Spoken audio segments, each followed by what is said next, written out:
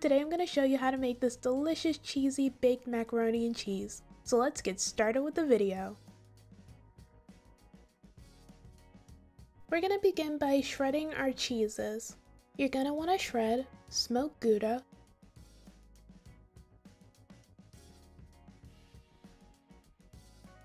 Fontina,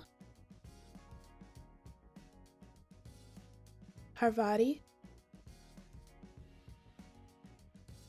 mild cheddar cheese, and sharp cheddar cheese. When you finish shredding your cheeses, set them to the side. Next, fill a large pot with chicken broth.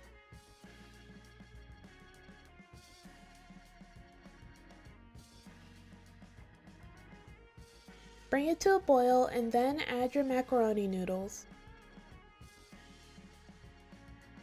Cook your macaroni noodles for however long it says to on the box. While the noodles are boiling, we're going to make the cheese sauce. In a large saucepan over medium heat, add 2 tablespoons of butter. Once the butter is melted, gradually add 2 tablespoons of flour while whisking the butter and flour together. Once everything is mixed together, cook your roux for about 1 to 2 minutes.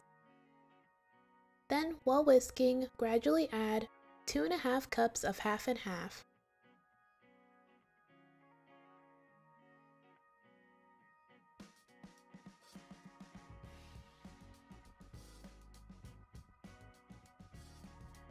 Once you've added the half and half, continue to cook the sauce while whisking occasionally until it starts to become thick.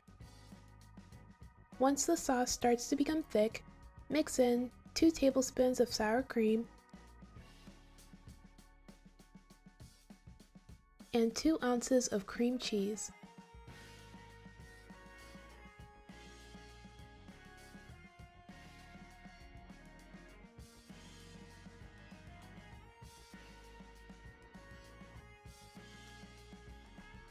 Next, lower the heat and add 1 cup of mild cheddar cheese,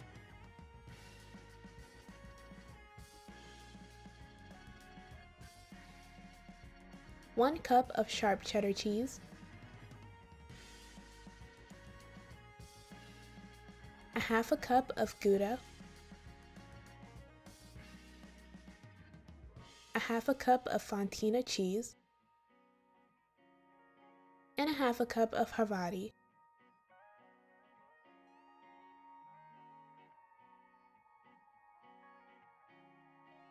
Once you've mixed in all of your cheeses, add 1 teaspoon of salt, a half a teaspoon of pepper, 1/4 teaspoon of onion powder, 1/4 teaspoon of garlic powder, 1/4 teaspoon of Creole Seasoning, 1/4 teaspoon of paprika, a dash of cayenne pepper, and a dash of white pepper. Mix your seasonings in until well combined, and then you are all finished making your cheese sauce.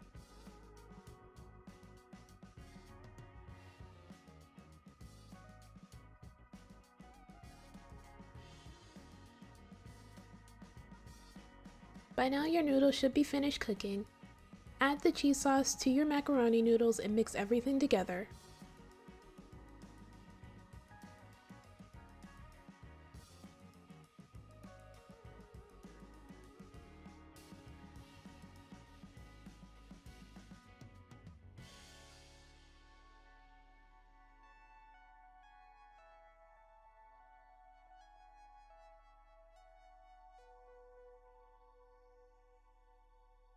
Then mix in a handful of each of your shredded cheeses.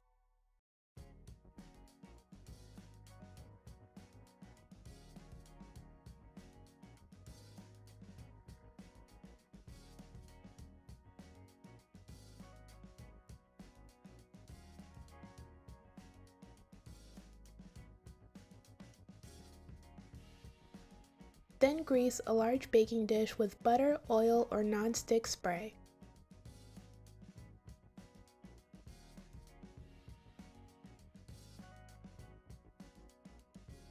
After greasing the baking dish, add the macaroni and cheese into the pan.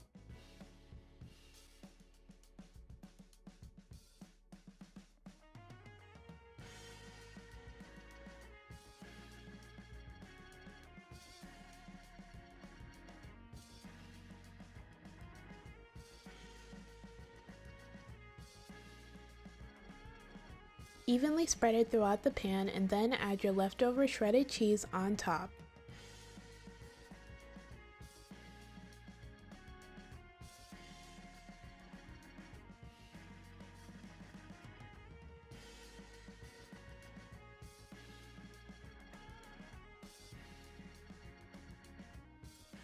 When you're finished adding the cheese, sprinkle some paprika on top as well.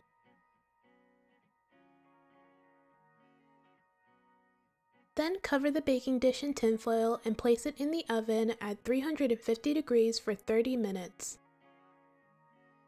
After 30 minutes, remove the tinfoil and then cook your mac and cheese under the broiler for about 3 to 5 minutes or until the top has browned. Then take your mac and cheese out of the oven and let it rest for about 10 to 15 minutes. And that's it, you are all finished. Now you can enjoy your macaroni and cheese. The mac and cheese is cheesy, creamy, and super delicious.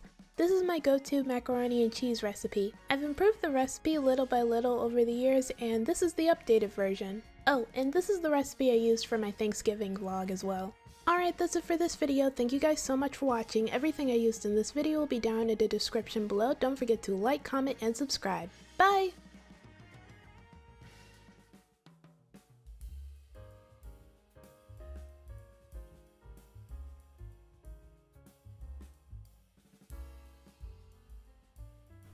Hey everyone, today I'll be teaching you how to make collard greens with brown butter cornbread. This recipe is absolutely delicious and easy to make, so let's get started with the video.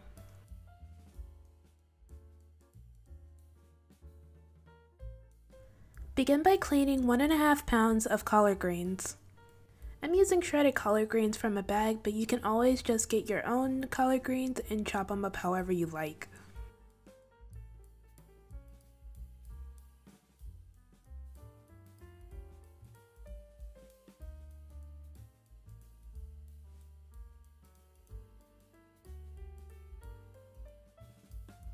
Once you're finished cleaning your collard greens, set them to the side. Next, cut the meat off of a smoked turkey leg.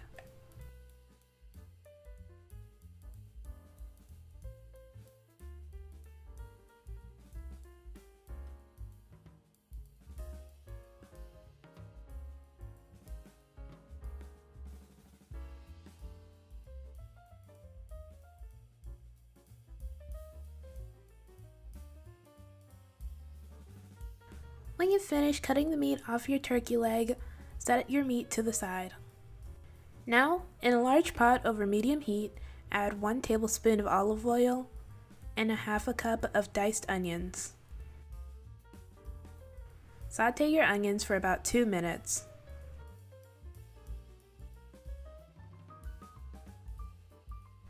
Then add 1 tablespoon of minced garlic.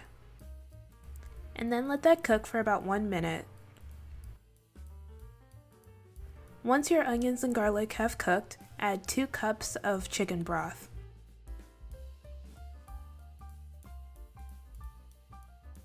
Then add your smoked turkey.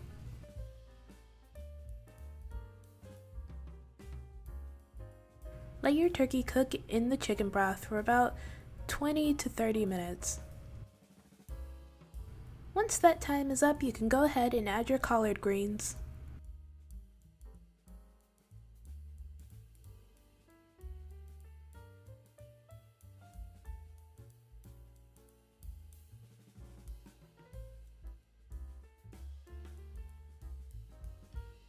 After adding your collard greens, let it cook down for about 5 minutes.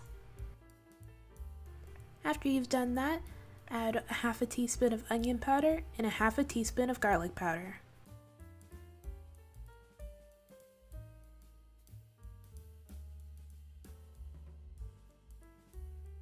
Next, let your collard greens simmer over medium-low heat for about 30 minutes with the lid on.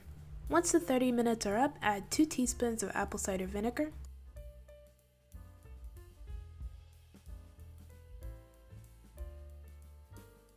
a 1/2 teaspoon of red pepper flakes, and a 1/2 teaspoon of pepper. Then mix everything together until well combined. Also, by this point, you can take out the pieces of smoked turkey and shred them up a bit more and place them back into the pot. By the way, I didn't add any salt because there was enough salt coming from the turkey leg and my broth, but if your collard greens need salt, go ahead and add some. Then let it simmer for about 10 to 15 more minutes. And that's it! You have made collard greens. You can go ahead and lower the heat once your collard greens have finished cooking. Give it a taste and add any other seasonings that you think it might need. Now that we've finished making the collard greens, let's move on to making the brown butter cornbread. In an iron skillet, melt 1 stick of butter. Once your stick of butter has melted, continue to cook the melted butter until it turns brown and has a nutty aroma.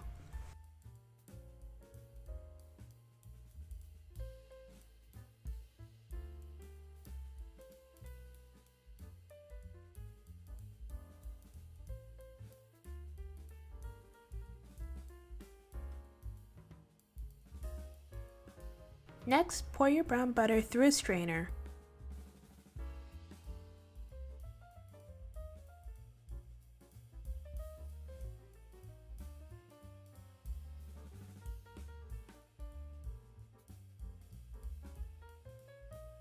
Then set your brown butter aside and let it cool to room temperature. Next, in a large bowl, sift 1 cup of cornmeal, 1 cup of flour, 6 tablespoons of sugar, 2 teaspoons of baking powder, a half a teaspoon of baking soda, and a half a teaspoon of salt.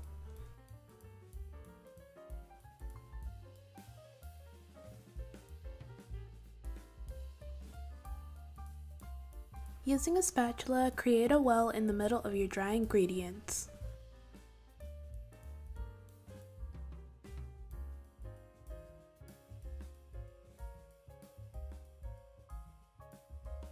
In another bowl, add 2 eggs and your brown butter. Whisk your brown butter and your eggs together until well combined. And then add 1½ cups of buttermilk. Whisk everything together until well combined. Then add your wet ingredients into your dry ingredients.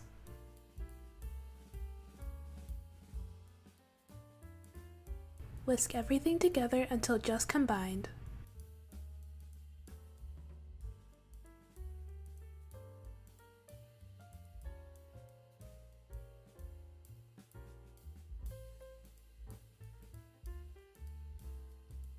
Now add your cornbread batter into your iron skillet.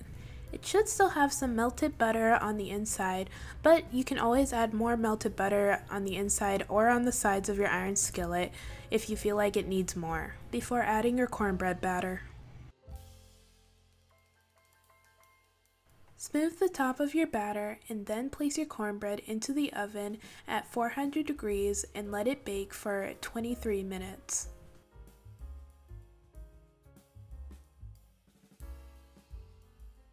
And this is what it should look like when you're finished. Allow your cornbread to cool for about 10 to 15 minutes before serving. And this is the finished result. Everything came out wonderfully. The cornbread and the collard greens both tasted great. Okay, so I wanted to mention a few things. With the smoked turkey, you can add the bone in your pot if you like. I know some people like to add the bone.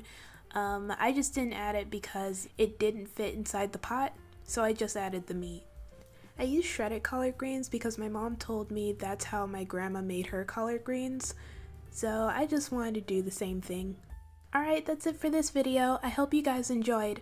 Thank you so much for watching the video. Everything I used in this video will be down in the description below. Don't forget to like, comment, and subscribe. Bye!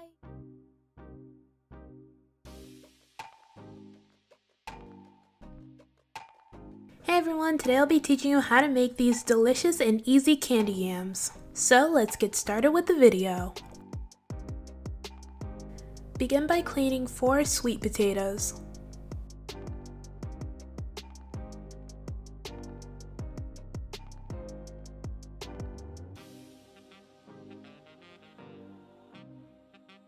Then fill a large pot with water. Add your sweet potatoes into the pot.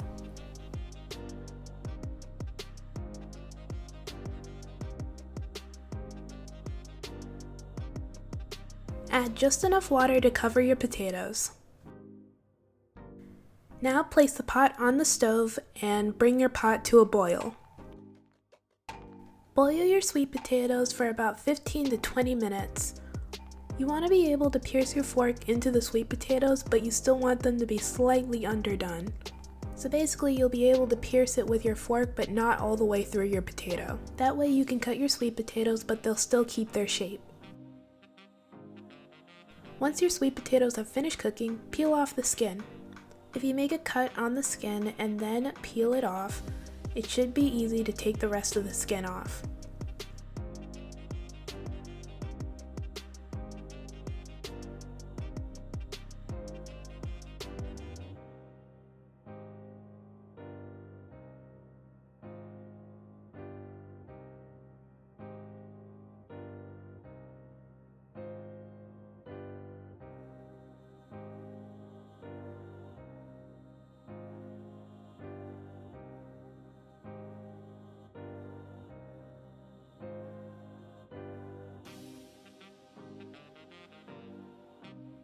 Once you've peeled the skin off of all of your sweet potatoes, start cutting the sweet potatoes into slices. By the way, after you boil your sweet potatoes, they are way easier to cut.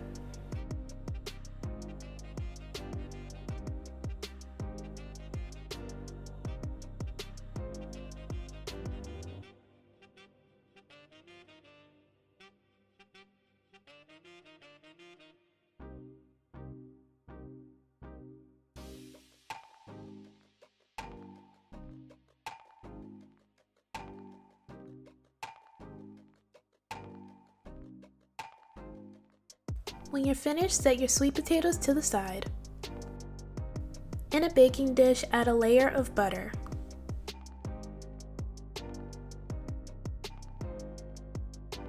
Then add a layer of your sliced sweet potatoes.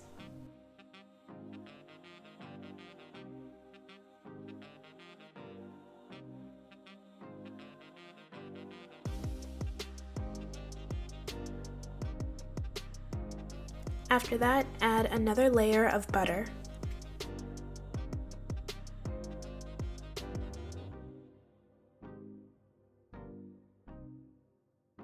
Then add 1 to 2 tablespoons of white sugar.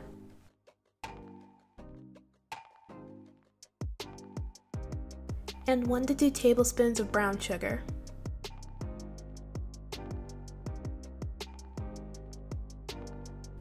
Then sprinkle some cinnamon over everything until it is covered.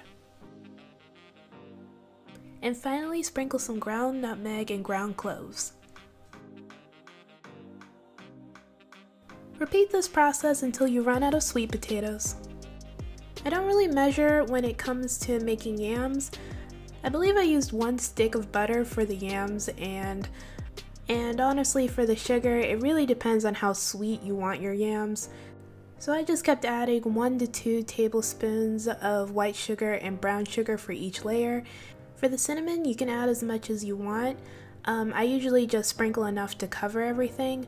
And for the nutmeg and cloves, I do recommend going easy on those since they do have a really strong flavor. So just a tiny sprinkle. Cover your baking dish in tin foil and then place your yams in the oven at 350 degrees. Then bake your yams for 30 minutes. Once the 30 minutes are up, baste your candied yams until they are completely covered, and then place them back into the oven for another 20 to 30 minutes, or until your candied yams are as tender as you want them to be. You'll know your candied yams are ready when you can pierce a fork through them. And this is the finished result. These candied yams are super easy and super simple to make. They are absolutely delicious. I've been making my candied yams like this since I was a kid. I know everyone has their different way of doing it, but this way was easier for me and it's still easy, so I use it to this day. The candy yams are sweet and soft and delicious, and they're a great side. I hope the video was helpful and that you all enjoyed. Thank you guys so much for watching. Everything I used in this video will be down in the description below. Don't forget to like, comment, and subscribe. Bye! Hey everyone, today I'll be teaching you how to make this delicious moist cornbread from scratch. The recipe I'm using is from Darius Cooks. He has a lot of great recipes and we use this cornbread recipe every year for Thanksgiving. I'll have his recipe and his YouTube channel linked in the description below. This cornbread is sweet, moist, and delicious, so let's get started with the video. In a large bowl, add 1 cup of flour, 1 cup of cornmeal, 1 cup of sugar. However, if you don't want it too sweet, add a half a cup of sugar or 3/4 cup of sugar. Now add 1 teaspoon of salt and 2 tablespoons of baking powder.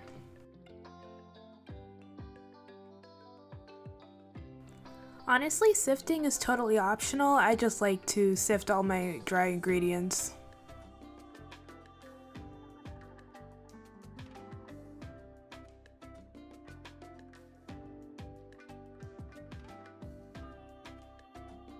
Now create a well in the middle of your dry ingredients.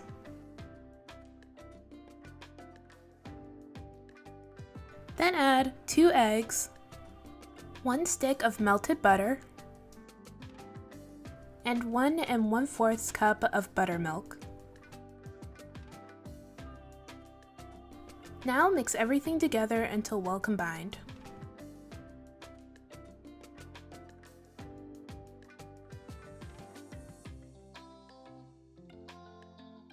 Next, fold in 1 cup of frozen corn kernels. You can also fold in 3/4 cup of chopped pecans. The reason I didn't add pecans into the cornbread is because my brother doesn't like pecans, so we never added it, and now it's just become a habit to not put pecans in the cornbread when I'm using this recipe. Set your cornbread batter to the side and place an iron skillet in the oven at 350 degrees or at broil, just until it becomes hot. Take your iron skillet out and then add some butter. Your butter is going to melt in the hot iron skillet, so use that to coat your pan in the melted butter. This technique is also optional. I just saw a chef use it once and I thought it was really neat. I think I added too much butter though. Now add your cornbread batter into your iron skillet.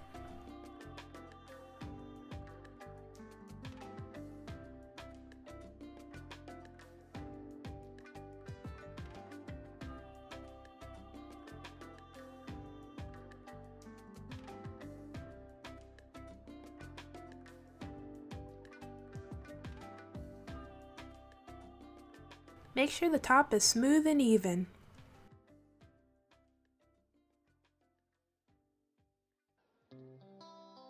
Now place your cornbread in the oven at 375 degrees for 35 minutes. While the cornbread is cooking, we're going to make our honey butter. Add 1 stick of softened butter in a bowl. Then add 2 tablespoons of honey,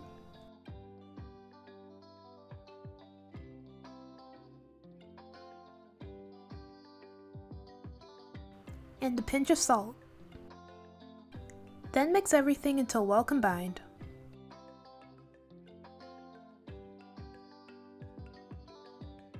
When you're finished, set it to the side. When your cornbread is finished cooking and it's still nice and hot, add your honey butter on top.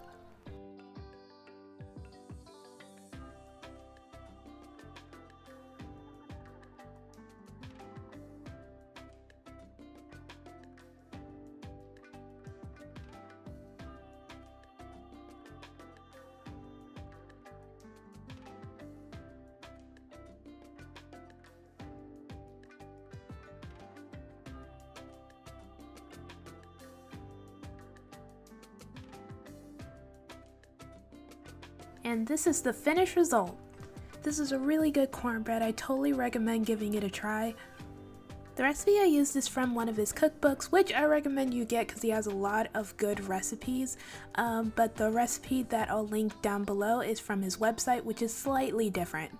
Like I said before, this cornbread is moist, sweet, and delicious. I really like adding the corn because it just makes it 10 times better. I hope you guys enjoyed the video. Thank you so much for watching. Everything I used in this video will be down in the description below. Don't forget to like, comment, and subscribe. Bye! Hey everyone, today I'm going to show you how to make deviled eggs, so let's get started with the video. In a pot filled with water, add 8 eggs.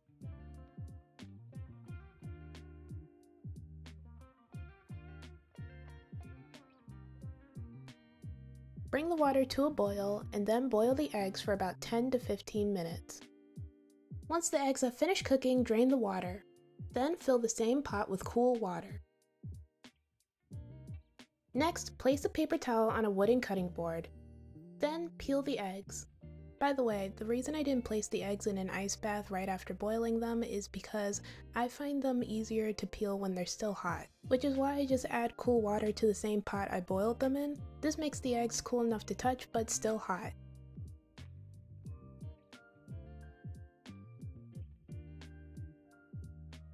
By the way, I like to place the paper towel on the cutting board because it helps dry off the eggs and it makes cleanup easier after peeling them. Next, cut all the eggs in half.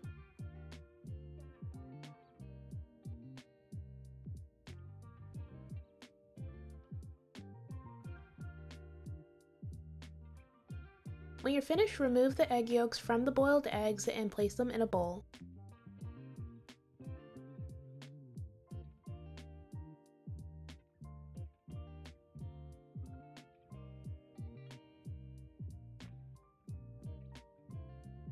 Next, mash the egg yolks with a fork or a potato masher. When you're done, add a 1/4 cup of mayonnaise and 1 tablespoon of mustard.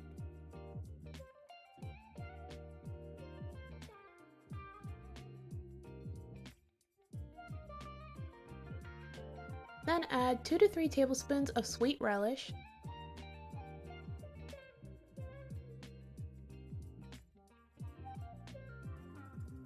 and 1/2 tablespoon of sugar.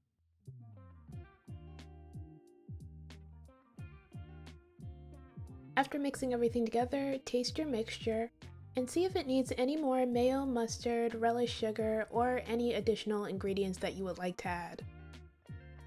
Once you're happy with how it tastes, you can fill the egg whites with the egg yolk mixture by using a spoon or a piping bag. I usually spoon it on, but this time I'm using a piping bag for presentation.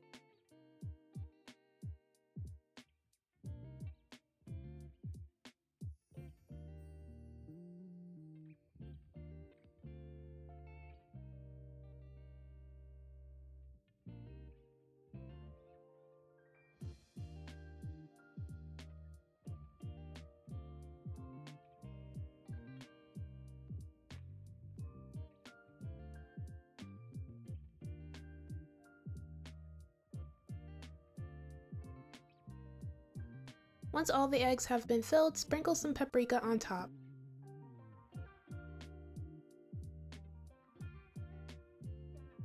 This is optional, but you can also add some freshly chopped chives as well.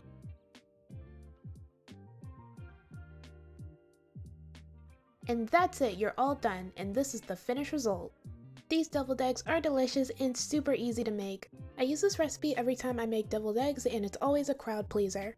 By the way, everyone makes their deviled eggs differently, this is just the way I make mine.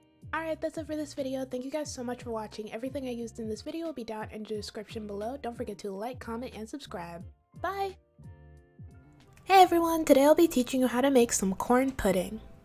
This recipe is really easy and it tastes great, so let's get started with the video. In a large bowl, add 1 box of Jiffy corn mix, 2 cups of mild cheddar cheese, 1/2 cup of sugar, 1 can of kernel corn, 2 cans of cream style corn,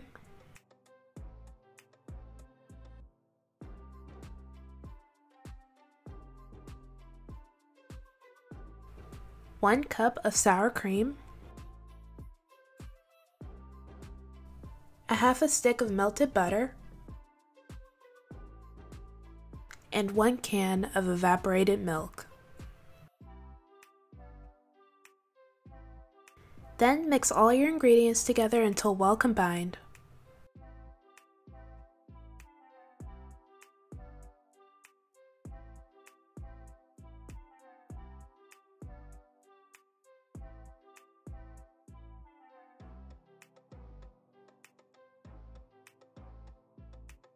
When you're finished, set your mixture to the side.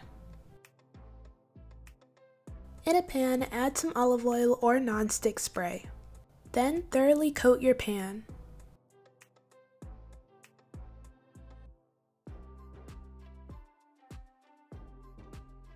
When you're finished, add your corn pudding mixture into the pan.